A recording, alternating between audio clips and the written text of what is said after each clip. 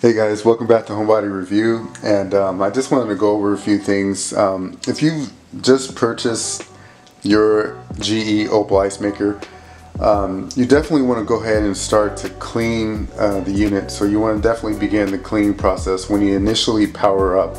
So it only requires 120 volt outlet, so it's just a standard operation. If you purchase the GE Opal Cleaning Kit, you can pour in the solution inside, and then from there you can go ahead and begin the actual cleaning process. So if you don't have the cleaning kit, that's okay.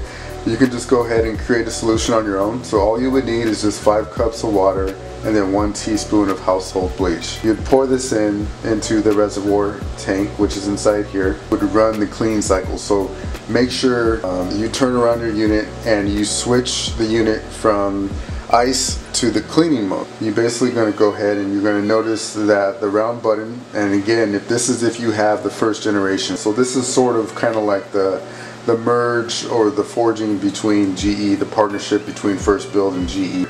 And so what you need to do is, once you notice that you got that yellow pulsating light, just go ahead and press the button, and so that will basically start the pump and water will begin to circulate in your system.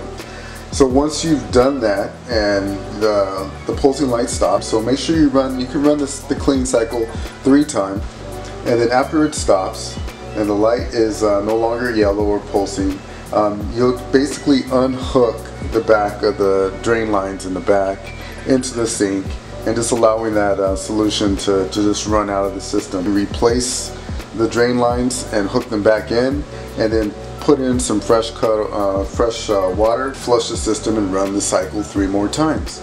And each time draining the tubes into the sink. So that'll help to completely flush out all that cleaning solution inside the system. So there was a question that was brought to me in the comment section, so I definitely wanted to go over that. I know this unit, the cleaning process is a little bit, it's very tedious and it does take a long time to complete, but it's definitely worth it.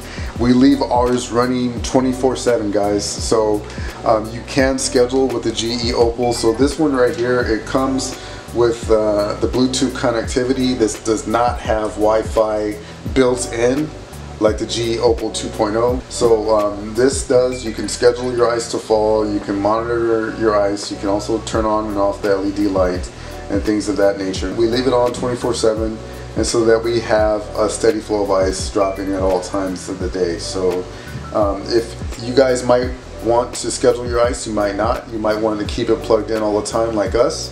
That's fine. It basically just depends on your preference. A cleaning process for this, guys, for the exterior surfaces, GE recommends that you can use damp cloth. For the stainless steel, you can use some liquid stainless steel. You might want to put that onto the cloth itself for the liquid stainless steel so that you can wipe down the surfaces. For the drip tray, you can use soapy water, and you can clean that with that. And then the ice bin, you'd use soapy water as well too.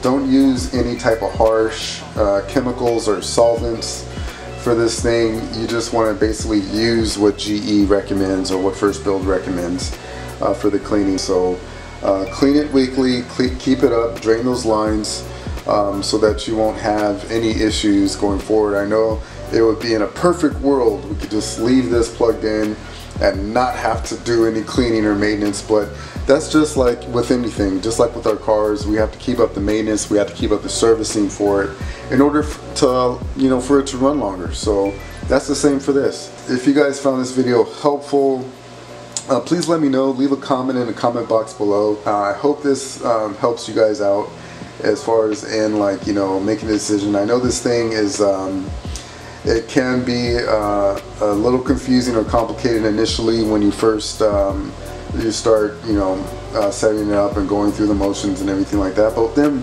once everything is set up, guys, this thing works like a dream. So again, thank you guys so much for watching. If you're new to the channel, go ahead and smash that like button, smash the subscribe button too, and I will definitely see you guys on the next one. Thank you so much for watching.